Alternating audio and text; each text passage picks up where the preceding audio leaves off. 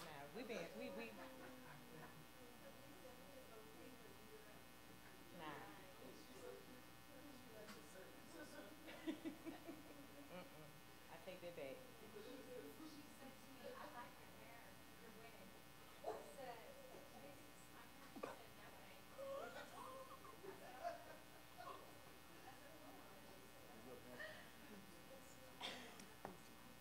Megan, why'd you say this to me? I have 7 girls. Who asked that? Kim? I have 7 girls. Two from my body, but 7 girls. Makai is 15, and Tegan is 23. And the other ones are 33, 24, another 23-year-old, and an 11-year-old. 7 girls, 3 boys. 10 kids. And we'll keep it at 10. 11 and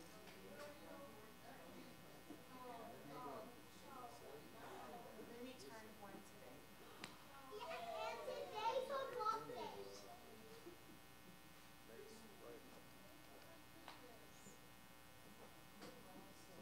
She's my first bio grandbaby.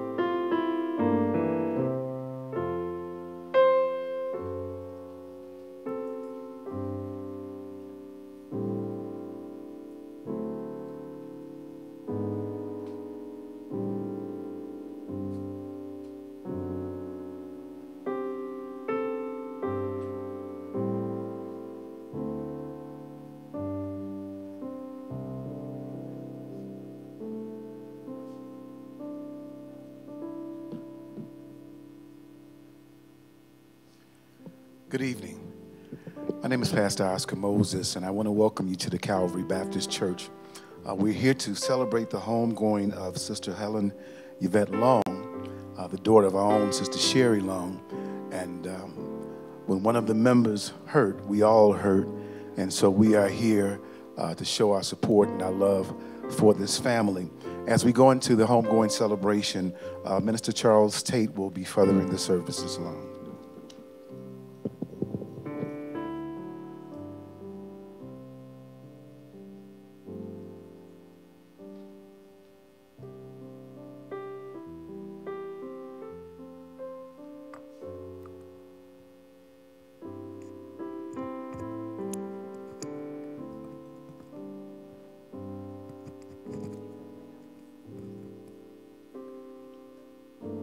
Good afternoon.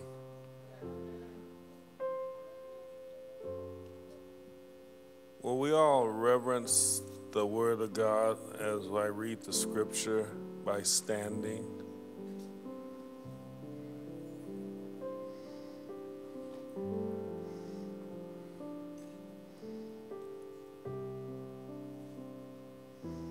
And the word reads from John, the 11th chapter, 25th to 26th verse. Jesus said, I am the resurrection and the life. He that believeth in me, though he were dead, yet shall he live. And whosoever liveth and believeth in me shall never die. May the Lord bless the readers, hearers, and most importantly, those that are obedient to his holy word. Let's prepare our hearts for prayer. Father in heaven, we come to you this day, Lord. Thank you for the life of our sister, our daughter, our mother, our aunt, Sister Helen Yvette Long. Lord, we pray that you strengthen the family. Bind them together, Lord. Let them weave and strengthen one another. Build them up where they're broken down, Lord. Give them comfort in this time of mourning. And we'll be careful to give you all the praise, all the glory, and all the honor. In Jesus' precious name we pray. Amen. And you may be seated. We're going to follow the program as it is printed, and there'll be obituary and brief remarks by Manuel Long at this time. Oh, they have not yet to arrive. Okay, so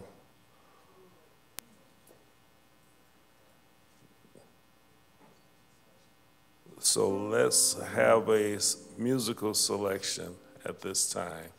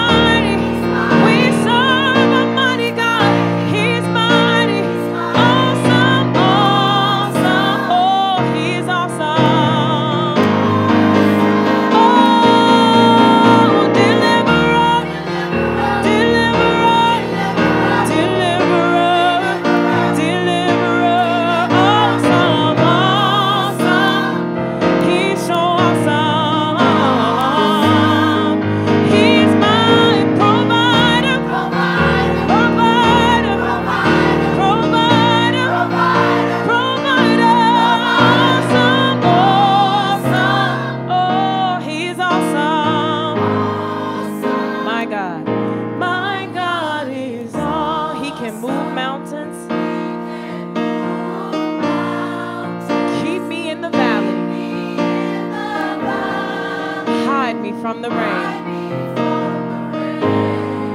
My God is awesome. Heals me when I'm broken. Strength where I've been weakened. Forever he will reign.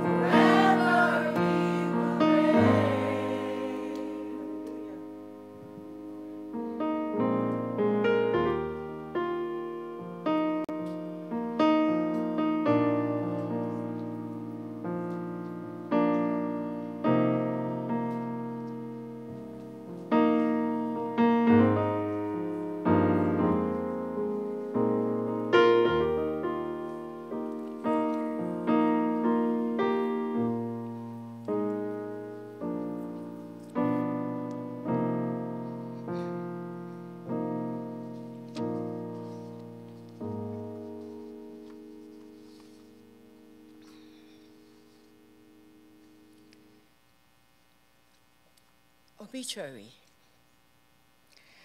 Helen Yvette Long was born September 5, 1980, to Miss Sherry Long and Dr. Paul Robert Long. Helen was an amazing, caring, funny, and beautiful, kind person. She would never hesitate to help the ones she loved so much. She loved them and helped them every time she saw them. And she made the ones around her feel so special. Her motto was to forgive. Life is too short, she would say, and you never know when it would be your last time with someone. How true that was. She loved everyone for who they were and could always see the brighter side. Her light and her love would forever be missed. Let us celebrate the legacy of Helen, who was a devoted and loving mother, sister, and a friend. She is survived by 4 children: Manel, 26, Torin, 23, Naya, 20, and Ezra, 19. Also by her beloved mother, her 3 beloved sisters, nieces, and nephews, and a host of extended family and friends. May she continue to rest in peace. Resolution for Sister Helen Yvette Long. Peace I leave with you. My peace I give unto you. Not as the world giveth, give I unto you. Let not your heart be troubled, neither let it be afraid. Whereas the Calvary Missionary Baptist Church family, along with our pastor, Dr. Oscar T. Moses, express to the entire Long family our sincerest sympathy in the loss of your loved one, Sister Helen Yvette Long. Whereas Sister Long served many years as a member of the Calvary Missionary Baptist Church, and she was a member of the youth choir and was a faithful member. Whereas we want you to know that we share your grief, and yes, we do. However, we also celebrate with you. Knowing to be absent from the body is to be present with the Lord. Be it resolved that the Calvary Missionary Baptist Church family will be praying for you. Our prayer is that God's grace will be sufficient in the days ahead as you reflect on the life of your dear loved one, that He will comfort you and give you peace. Be it also resolved that whenever your heart becomes heavy, we pray you will remember John 3:16, which says, "For God so loved the world that he gave his only begotten Son, that whosoever believeth in him should not perish, but have everlasting life." May the promises of God forever be a source of strength to you and your family during this time of sorrow. Be it further resolved that a copy of this resolution be given to the family and a copy be placed in the archives of the church records. Prayerfully submitted, Dr. Oscar T. Moses, pastor, and Sister Eunice Lamptey, church clerk. Thank you.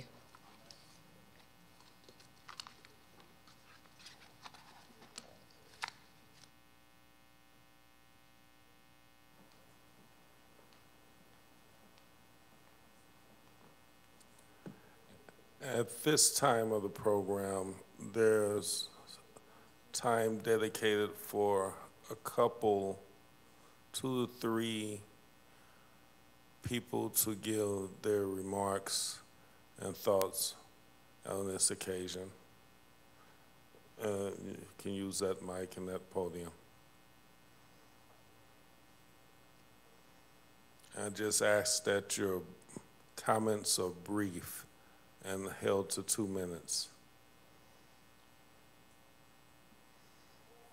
Helen's youngest daughter, and the only child who is here today because no one waited for them to come in to see my mom, to go to her funeral.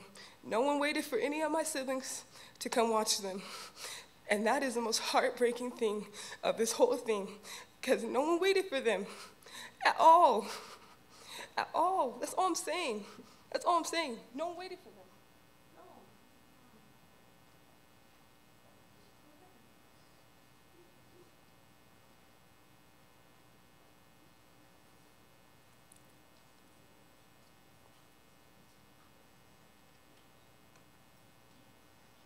I am sincerely grateful for each and every one of you.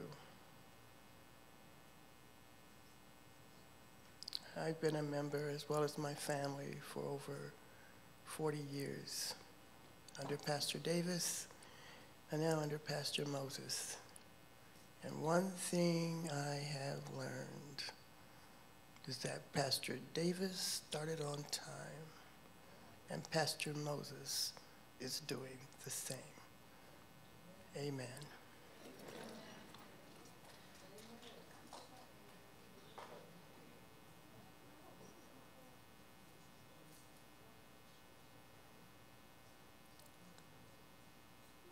Is there anyone else?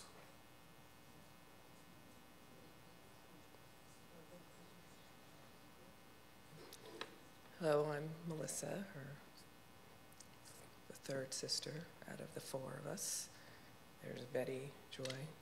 One thing I did want to say, and I might see that red light flashing and I may or may not ignore it, but what I will say is that my mom came to Utah to find a better life for her 4 girls.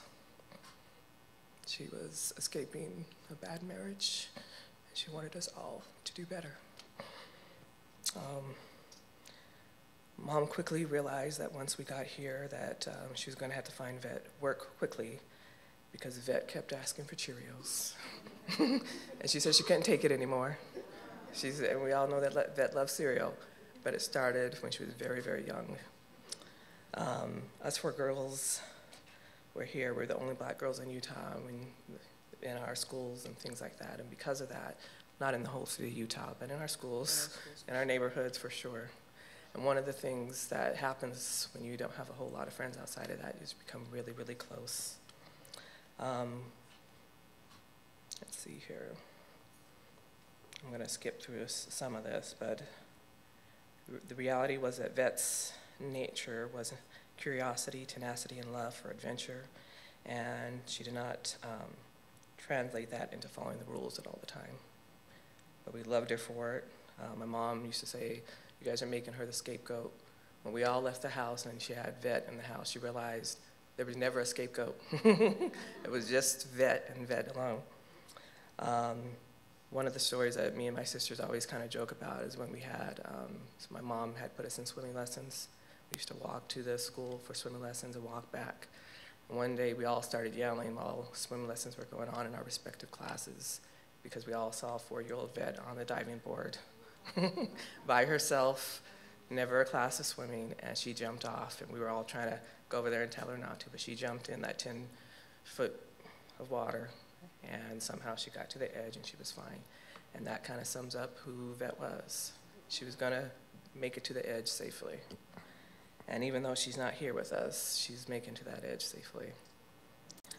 Around 8 years old, she was in a group called the Sunshine Kids, which was connected to Up With the People, which my mom was a part of when she was younger. She wore bright yellow and bright orange, and she sang, and we knew that she was singing from really the time she was really, really young. In high school, Yvette asked me what my favorite color was. If you look around, I'm gonna let you guess what my favorite color was. And at some point I said, Yvette, you can take the color. That purple is yours. She loved it more than I did. When I left for college, she was 13. She threatened to get in trouble if I left. And all the time, I said, Yvette, I'm still gonna go. She begged to go with me. And I said, Yvette, I have to go and you'll be fine. Needless to say, she was 16 and got pregnant. And she was so proud of being a mom, even though she was a young mom. And we embraced, there was no question that that baby was going to be in the family, and we embraced Manel like it was our baby, and we spoiled her as much as we spoiled Yvette over the years. And and I'll say Manel was also like our new little baby. Motherhood gave Yvette great joy and happiness, and I told her one day that I gave my children, give their children a song, and that was Landslide. And Yvette too took that for her children, and it became our favorite song. We called each other sisters. Yvette and I had a very special relationship, as us sisters all did. We talked daily and many things often, and we're proud of one another, and regardless of our different journeys and our different perspectives in life. One thing I'll say, about 4 days before Yvette left us, I brought her this vanity.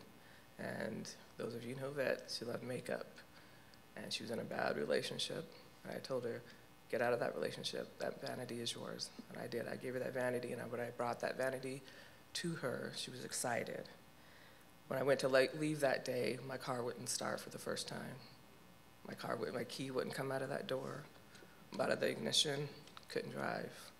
And I sat there for about 10 minutes trying to get that, all the while saying a prayer. When I was done with my prayer, my car started up. And the thought in my head was, I hope that's the last time I'm not going to see that. But it was. And that was a very, very sad day. But I was happy that the last time I saw her was excited as she's ever been in many, many years. To sum up the love that I had was first and foremost her kids, her grandkids, moms, sisters, nieces, and nephews, friends that were sisters, friends that were family, and the additional family that she found along the way. Food in the form of cereal, candy, especially gummy bears, and salad, crab legs, and her own cooking as well as my mom's. Having fun and loving life through the paths of sadness and the cruelty that comes sometimes with being here on this world. You will be missed, dear sister, and I am too obsessed with you and your light. Amen, Yvette. So when Yvette was young and up until an adult, she always told me she was afraid of death, but I told her when I got sick, I had a near-death experience and saw the light, so I had peace with that, knowing that she's going to go to a good place. But what was a blessing was when she did pass, I was able to pray over her and see her for one last time, just to give her some comfort, and I'm blessed as a sister that we were able to do that. But as sisters, we were really close. We used to laugh a lot. We used to do karaoke, and she used to sing so much. But to say our hearts are broken is very hard to say. That's the minimum of this, because she's somebody that, like my sister said, we were all really close, living in a neighborhood where sometimes we just had each other. So we were more than just sisters, we were best friends. So I just want to let you know that she was a good mother, a good sister. We love her. We're going to miss her. And I'm grateful that all of you have come to help, and people who've helped us and have been good to our family. We really appreciate all the support that we've gotten from you all. And thank you. Yes, thank you.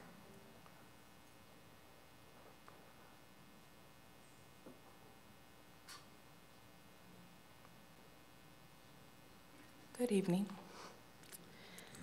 All right, I'm gonna try and pull it together.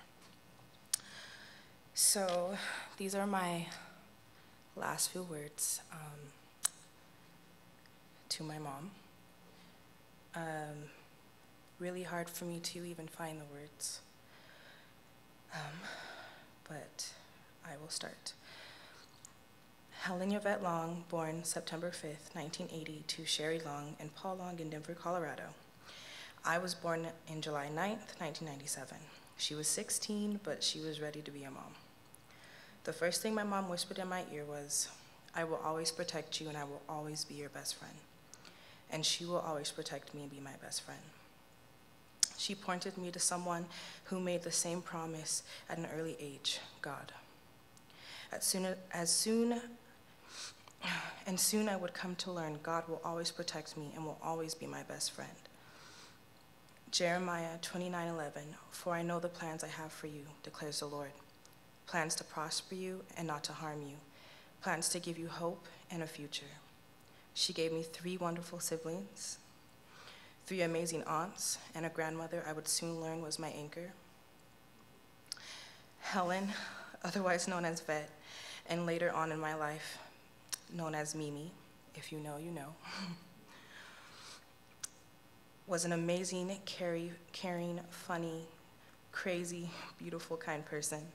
She would never hesitate to show the ones she loved how much she loved them every time she saw them.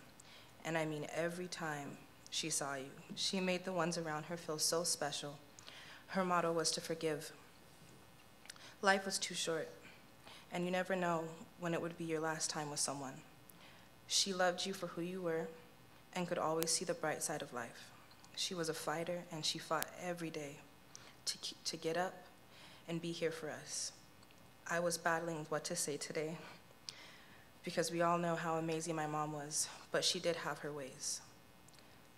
She fell short, just like all of us, and my mom's final lesson to all of us is that we are all human. Her love reminded me of Jesus and his love. Let me explain why. She loved thy neighbor. It didn't matter their nationality, your creed, how much money you had, who you knew. She loved you because you simply were you. She would never judge anyone, no matter what they went through. She would find a way to empathize and relate. She was trusting, even when she shouldn't have been. But again, like Jesus, my mom fell short. She fell into depression. She questioned God and her purpose. Just like Jesus asked God, "Why have you forsaken me on this cross?" And everything went dark that day. And my mom had her dark days too. She had setbacks in life that sometimes would dim her light and would cover her in darkness. My mom questioned her purpose again and again. She sometimes wouldn't understand what God put her on this planet for. Well, that's why I was born. Mama, I'm here to tell you, I know God put you on this planet to remind us of God's grace. And we have God's grace and his mercy and his everlasting love. God's love never once wavered for my mom, just like her love never once wavered for me or my siblings or anyone she loved. He would somehow get her to get up and get out of the bed, put her makeup on and blast her music and continue to light up the world. My mom's love is unconditional. She reminded me that every single day. 1 Corinthians, verse 4-7. Love is patient, love is kind. It does not envy, it does not boast, it is not proud, it does not dishonor others. It is not self-seeking, it is not easily angered, and it keeps no record of wrongs. Mom, you are not perfect, but you were the best person I've ever been blessed to meet. You are not a perfect daughter, or you were not the perfect daughter, but you were the best daughter. You were not the perfect mom, but you were the best mom. You were not the perfect sister, but you were the best sister. And you were not the perfect friend, but you were the best friend. Ephesians 3:20, there will always be trials and tribulations in life, but God will carry you through every storm in your life and give you strength to make it. Let us celebrate all the trials and tribulations you fought and won. You were too good for this world. Rest now, Mom, in the arms of the Lord. I got your babies, I promise. Please watch over us until we meet again. Mom, your light and your love lives in me. It lives in all whoever loved you. You will be forever missed. Your legacy will live in our hearts forever. Angels on your pillow, I love you. Amen. We'll have time for one more.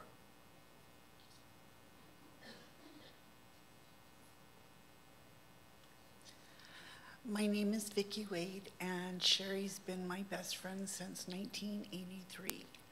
Yvette was just really, really small, and I have twin girls that are not quite a year older than her. So then we had triplets, and the triplets, they went everywhere together. They played together, they fought together, they drove us crazy together. Joy, Melissa, and Betty will testify to that. But they became good friends and best friends. And my biggest thing is I want to thank Sherry. Sherry, no one can have a better friend than Sherry. If Sherry loves you no matter what. And she taught her daughters how to love too. Even now when they come up and hug me and call me Auntie Vicki and that, I just beam with pride because these 4 little long girls love me and it means the world to me.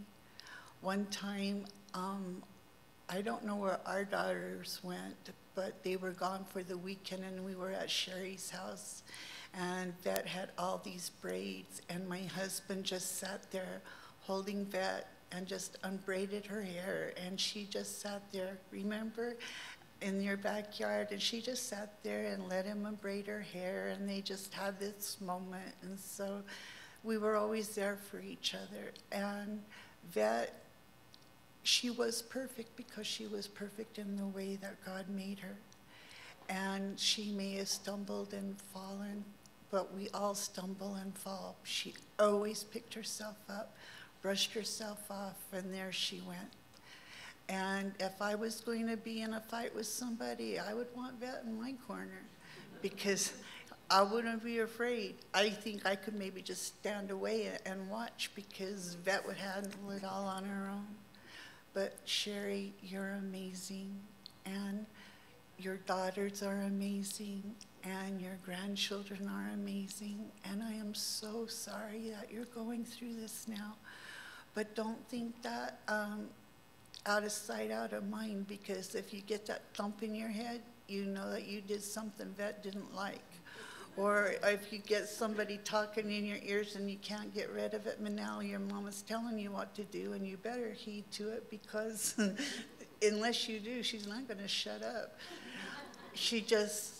The Long women are very special, strong women, and they really deserve a lot of credit and respect and love. And I'm so sorry that all of you are going through this. And me and my girls and my husband, we're here for you. Sherry, if it's 3 o'clock in the morning and you're knocking on my door, I'm letting you in, because you used to do that for me all the time. So it's an honor to be here. It's an honor to be here and be able to tell people about these glorious women and the new Longs. Well, I guess they're not all Longs because somebody might have another last name, but they're all Long people, and they'll rise up and they'll do good things. And I want to say to Israel, you were so brave, and your mom knew you were there, and she knew you were being strong for her. So in the moments when it hurts the most, just remember your mom. She heard your voice, and she knew that her baby son was there with her.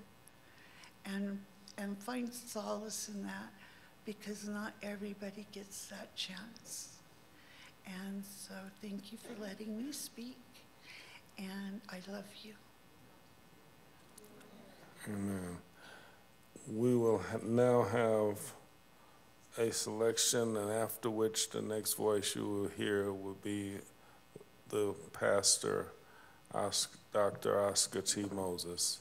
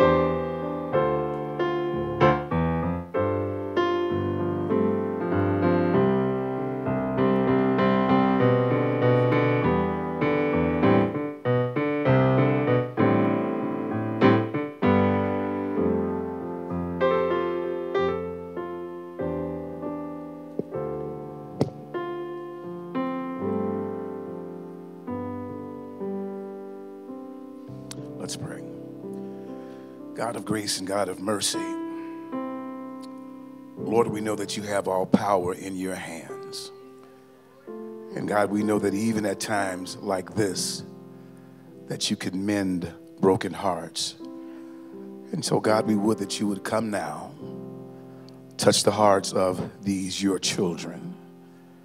Father, the chain has been broken, but give them that which they need to close ranks.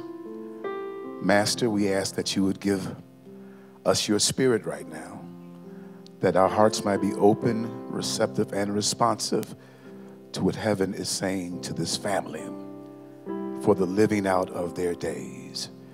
It's in the mighty name of Jesus, the only name that matters. We count it all joy through faith. And all of God's people said amen. Consider this thought with me. Let us pass over to the other side. Let us pass over to the other side. I had the opportunity, in being the fairly new pastor, there's a lot of people that perhaps were part of Calvary that are no longer part. I don't really know. And so I've never had the opportunity to meet Yvette, but I do know Sherry. And as I said earlier, when one member in the family hurts, all of us hurt. And so I had to ask Sherry, I had to call Sherry, Sister Long, and ask her, I said, tell me something about your daughter, so I could kind of get a handle on who she was as a person. And through our talk, I discovered some things about Sherry, and I also discovered some things about Yvette. I discovered that Sherry is a loving mother that knew her daughter's heart despite her hardships. And Yvette was a loving daughter. And so I broke our conversation into 3 parts. I'm going to share that with you, and then we'll be done. This is what I've discovered from my conversation with Sister Long about Yvette. She made the adjustments for life's aggravations. I said she made the adjustments for life's aggravations. Life had its ups and downs for her. Sherry said that Yvette came into the world with difficulties in birth, but was a bubbly baby. She had misfortune happen to her by a person that took advantage of her at a young age, but she still kept her joy. She became a mother at a young age, and the first child was a difficult birth, but she was always humble. She had health challenges, but she pushed through them. She had some disabilities, but her heart was not dismantled. She had times when she had been taken advantage of, but she did not become apathetic. This told me that she didn't deny life's ups and downs. Life's ups and downs happens to everybody. You keep on living, you have some ups and downs too. And she didn't act as though they were not there, but she learned how to adjust in a way that helped her deal with life. She made adjustments for life's aggravation was number 1, but number 2, she faced tough challenges that didn't change her true compassion. I'll say that again. She faced tough challenges that didn't change her true compassion. Sister Long shared that when she would do something wrong, she knew because she'd jump up in our lap and hug her real hard. Amen, somebody. Sherry said she had been through so much but remained humble and giving. She had compassion for people who would sometimes take advantage of her. There's some people that are hard because of hardship, yet there are some people that have hardship but still have compassion. Yvette was a type of woman that had compassion even on the homeless. Sister Long told me about the homeless man that she let in and fed. That showed me that she had a heart of compassion. She had some hardship, but she wasn't hard. She went through some storms, but she wasn't defeated by the storm. Her mama said, Pastor, my daughter was a good person. She wanted to do something to help somebody. And I've discovered that you can face challenges in your own life, and God can still move through you by showing kindness to someone who's facing a challenge. She made the adjustments for life's aggravations. She faced tough challenges that didn't change her true compassion. Here it is, number 3. She had some flat tires on the journey, but she completed her trip. Her mother said their spiritual journey began in 1988. They were baptized here at Calvary. That's where spiritual journey began. She had some hurts and some hardships, didn't do right all the time, but neither do you and I. And if the truth would be told, this church would look more like an airport than a church, because all of us are carrying some baggage up in here, up in here. We all have some ring around the collar. We've all made some mistakes. And if it had not been for the grace of God, none of us would be right here today.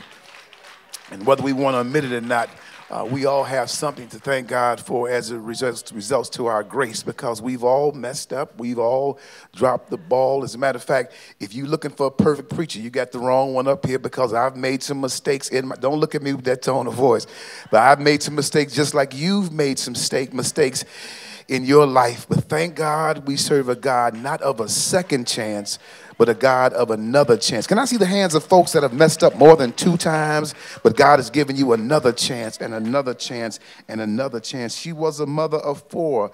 The bottom line is her journey on earth is completed. Mother of 4, just 43 years old, loved the Lord, loved her children, once sung in the youth choir at Calvary. She loved to cook. We don't know when the invitation will come for us to pass over to the other side, but it will come.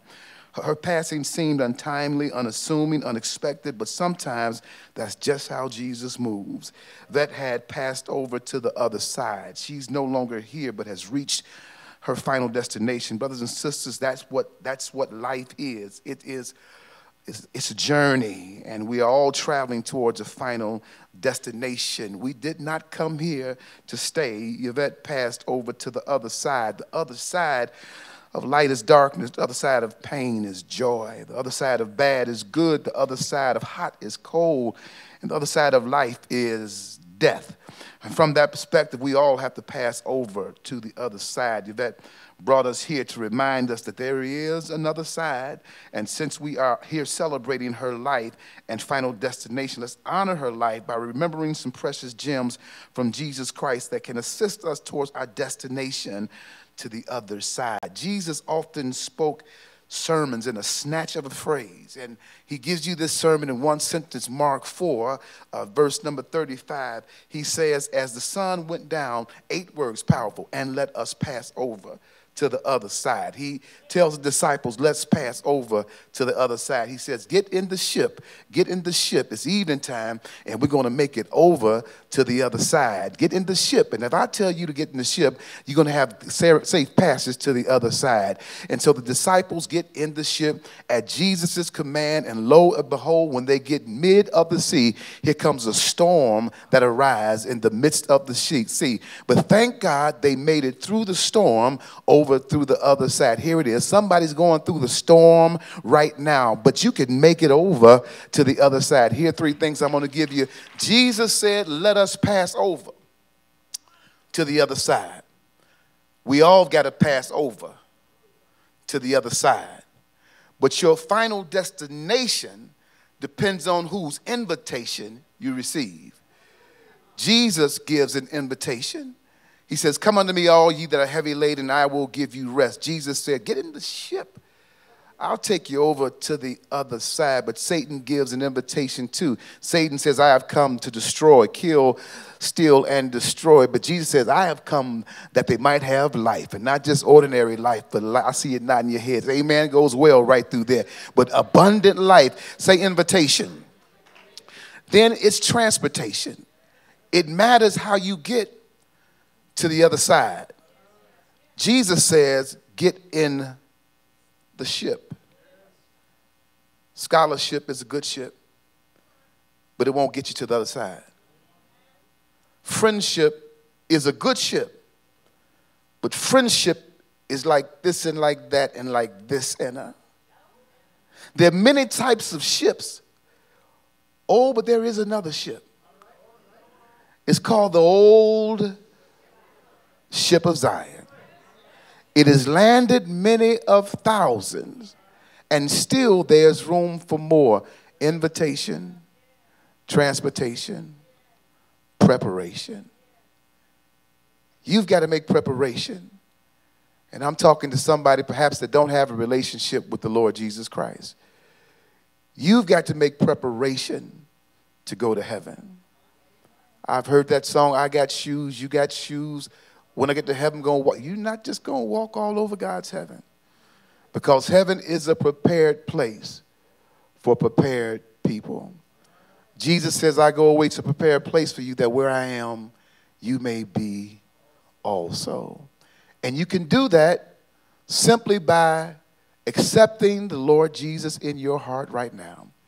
The Bible says that if thou shalt confess with thy mouth the Lord Jesus, and shalt believe in thine heart that God has raised him from the dead, thou shalt be saved.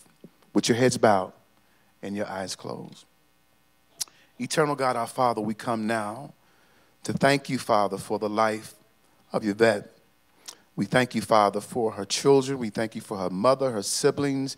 We thank you for every life that has been touched by her coming this way. Now, Master, I pray, Father, for those who perhaps do not have a relationship with you, that they would come into a relationship with the Lord Jesus Christ, knowing that without a shadow of a doubt that we all have to pass over to the other side.